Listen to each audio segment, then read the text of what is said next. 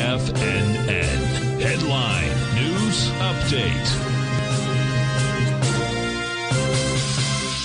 Good morning, folks. Steve Rhodes coming to you live from the shores of a very sunny and pleasant, kind of cool Delray Beach, Florida. This is your 11 a.m. update, and we got a slightly mixed bag out there. The mix is coming from the Russell off 5 points. Otherwise, the other U.S. indices trading to the upside. Dow's up 165, S&P 31, NASDAQ 100, 167. That's a 1% move to the upside. Same for the semis, are up 47 points. You've got gold trading out at $20.54. That's up $3. Silver's flat. Light sweet crude is up 28 pennies, trading at 73.61. Natural gas off 4 cents, and the 30-year Treasury is also flat, printed out at 121.01. We can figure out what all that means by looking at that 9-panel market update chart. We begin in the upper left-hand corner of the ES Mini. We're at a new all-time high. No topping pattern. There's a Rhodes momentum indicator signal that needs a bearish reversal candle. It is in a breakout bull mode. We're above profile. We're above Stevie's green oscillator and change line. It's a breakout bull on the daily. It's a breakout bull on the weekly. It's a breakout party.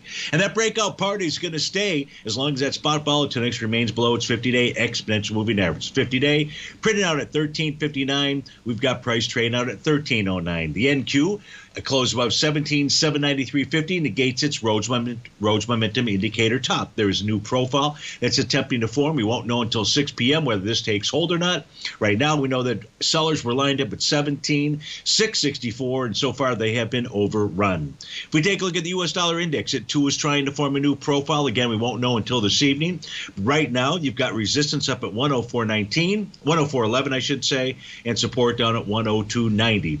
Gold's trading inside that cone of silence. You got that rising and descending price trend channels out there. Nothing more to report. Silver finding support at the bottom of its bullish structure daily profile, as well as its rising trend line as well. If you take a look at light sweet crude, doing something very similar to silver in that it's got that rising and falling price trends. It's got a bullish structured profile. A close. Now, this is right now because price was below that bullish structured profile for 2 consecutive sessions. 73.91 is the key level that price must close above. If it doesn't, this is just a counter trend move.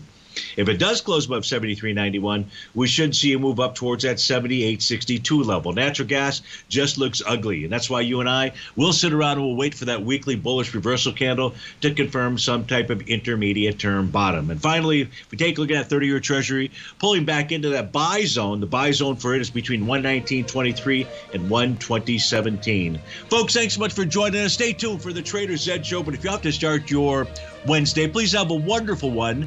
And be safe out there. Take care.